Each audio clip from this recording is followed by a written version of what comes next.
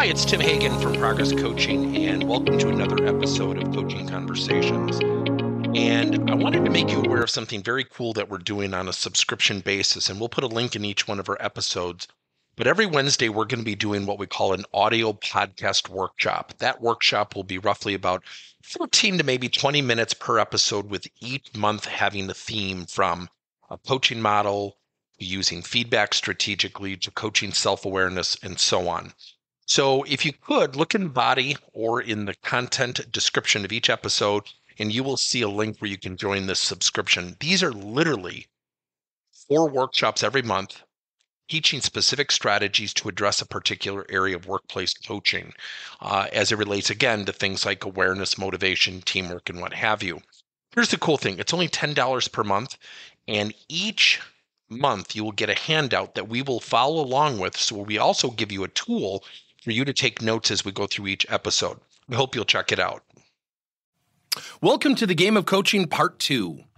Now, as we enter 2022, I just had a conversation with somebody, and it just still amazes me that people are resistant to coaching.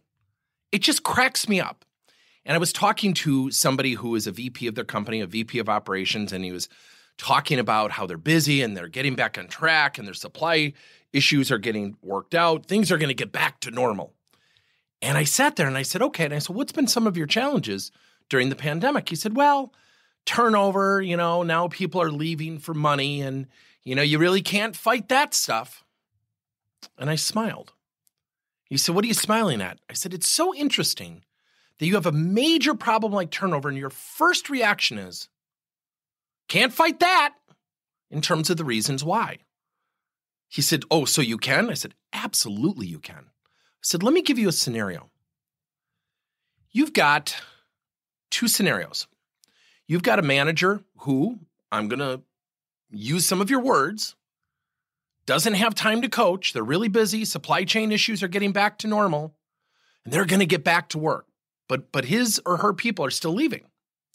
On the other hand, somebody has been coaching someone in the exact same situation, spending time every single week for 10, 15 minutes, focusing on an area of career development, focusing on an area to promote someone's career development and skill development and talent development.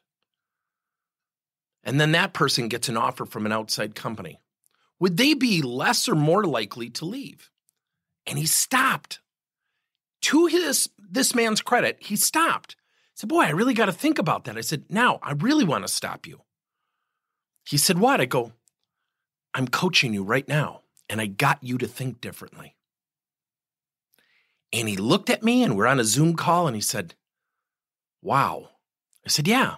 I said, look, I'm not trying to prove that you're wrong, but there is nothing more powerful than a manager sitting with his or her people, one-on-one or in a group setting, and developing them. It builds trust, it builds inspiration, it builds motivation when people are fatigued, exhausted, stressed, filled with anxiety. Doing nothing is really doing something. It's counterproductive. I said, now, let me explain something. I said, did you play sports in high school or college? He said, both. I said, oh, great. What did you play?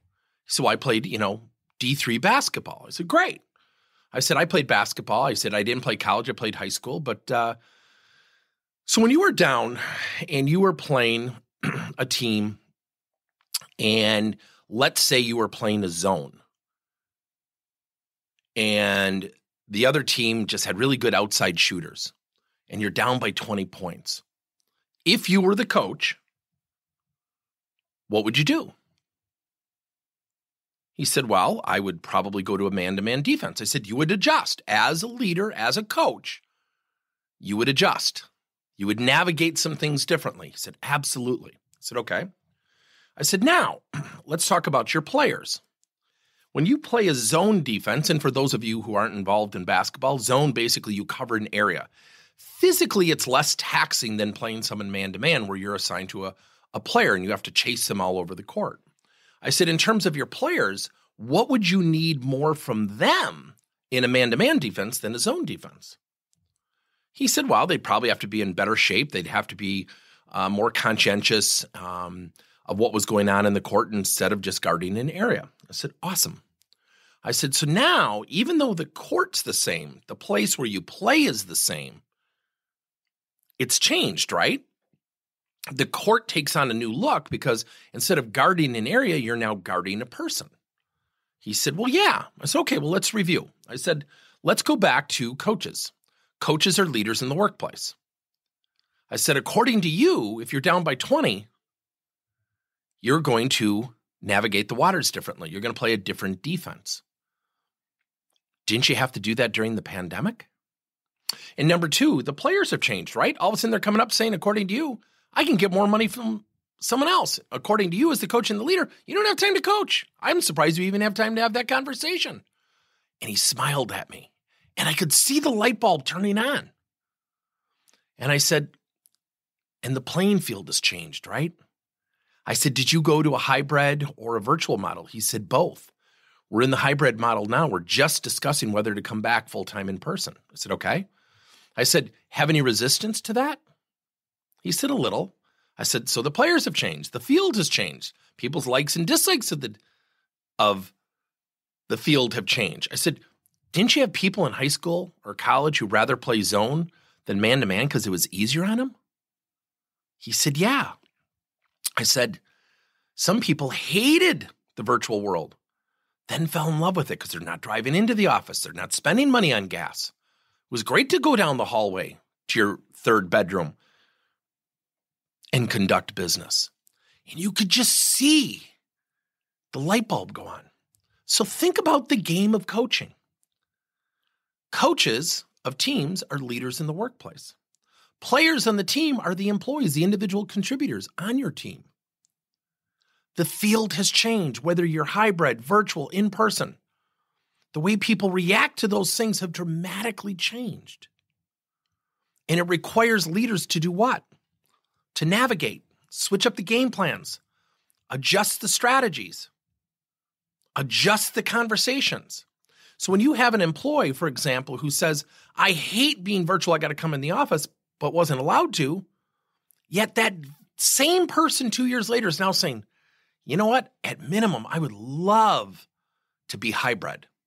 And all of a sudden the company says, nope, we're all in person. That's going to have an impact. The field has changed. The playing field has changed. Now, the playing field for the workplace is the organizational culture. So you can have a strong culture virtually. And I'm not suggesting you should go virtual. I'm suggesting you'll then have to change the way you lead your meetings. You'll have to change the way you mentor and coach your people. You'll have to change how you go about messaging the strategy of what's being implemented. See, the game of coaching is all about understanding who the coaches are, who are the players, what field are we on, and adjusting. And what do we need to adjust? Our dialogue, our conversations, our abilities to motivate, our abilities to inspire, our abilities to understand what motivates. So the game of coaching has changed because the game has changed. The players have changed. The playing field has changed. Thank you for listening to another episode of Coaching Conversations by Tim Hagan and Progress Coaching. Now, our company is always coming out with new and innovative solutions to help leaders coach their employees. And recently, we just created a new service called Coach to You, where leaders can pick and choose topics and assign 7 to 21-day programs for employees to learn and, more importantly, apply actions and then reflect and share what they're going to do going forward as a result of the learning. It's called Coach to You. We're literally bringing coaching to your employees. If you're intrigued, we'll have a link in each one of our episodes where you can get more information. And again, thank you so much for listening to another episode.